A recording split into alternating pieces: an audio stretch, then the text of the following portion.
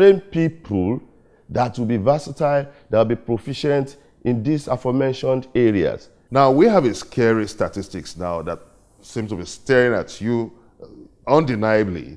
20% of Nigerians only receive mail through post. So how do you deal with this very hostile reality? You have to improve the addressing system, and it's not peculiar to Nigeria.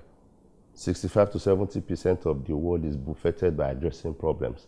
I've attended international conferences and fora, and it's always a problem. I remember the other time I had conversation with you, I told you we're bringing Word 3 words. I'm happy to announce that we have signed a memorandum of understanding with Word 3 words. Let me give you an example. The post office in Garki has a 3 simple word address: bracelet, excitations, and then flute.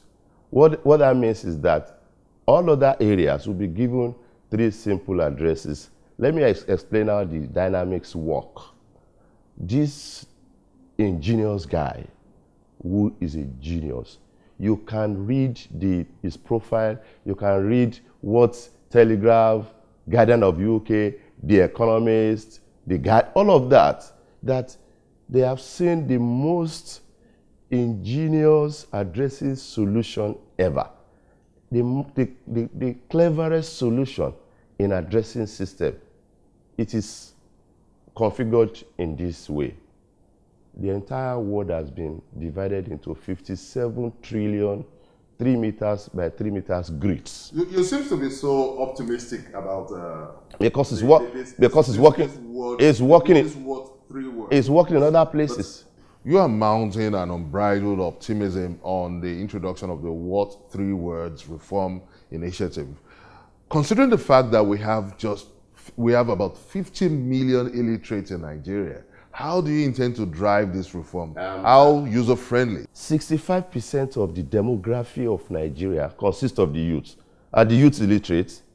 Let's respect ourselves and don't let us put ourselves down. And that is why we have come up with a robust youth engagement strategy.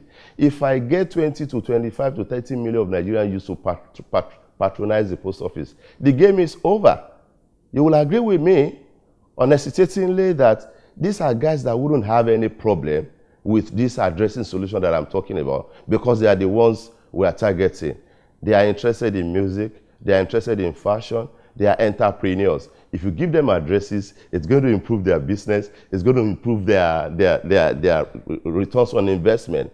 We're targeting these guys. We're cooking a lot of programs that are interesting and exciting. How user-friendly is the Word 3 word? It's based on simple Android phone technology that everybody carries around. When you talk of using the Android phones now, how many Nigerians can afford an Android phone? When you say can afford an Android phone, let us look at statistics. I've told you 80 million Nigerians are carrying phones. In any case, no, Android phone. In any case, it is not necessary for you to have an Android phone before letters and mails and parcels can be delivered to you. It is our postmen that will carry the Android phone in order to locate addresses with the aid of GPS.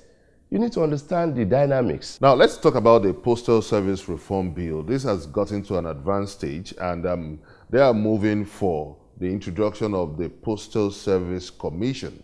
And there are fears that this will take away the powers of the Nigerian Postal Service in terms of regulation.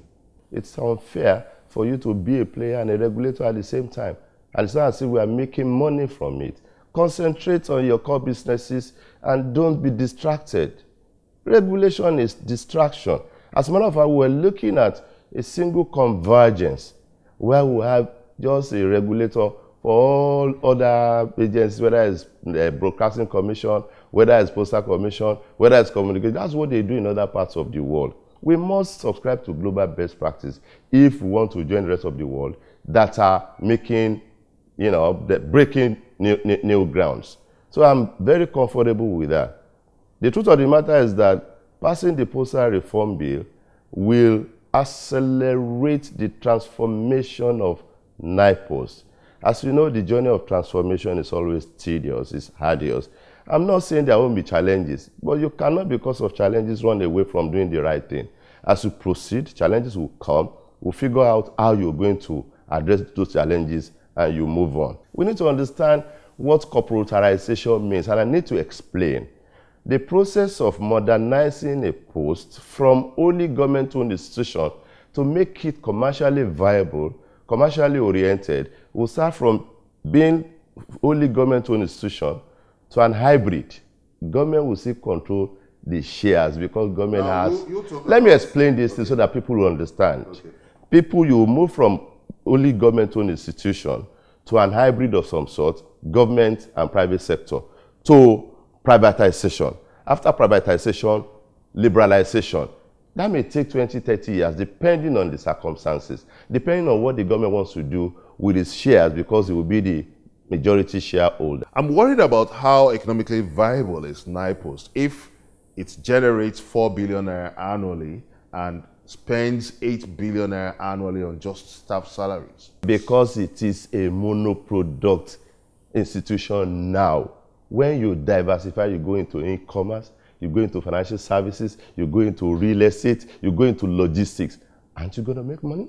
Isn't it just plausible to unbundle NIPOST? That is what I've just explained to you, that you have NIPOST Property and Investment Company Limited, that you have NIPOST Logistics and Transport Limited, that you're going to have NIPOST Financial Services Limited. That is what unbundling means, and that is what we're doing. We have already restructured. We have 7 zones now, as opposed to 38 territories that were just drain pipes that did not allow us to be operationally efficient. I've cited the example, and I need to cite it again. Under the old order, if they wanted to do anything in bringing Kebbi or Osogbo or Enugu, it must come to Abuja. That slows down things. We need to have a system that will ensure that decisions are swiftly and expeditiously made. And that is the idea between in having 7 zonal arrangements. A zonal manager will quickly attend to districts under his or her jurisdiction. It makes operational efficiency.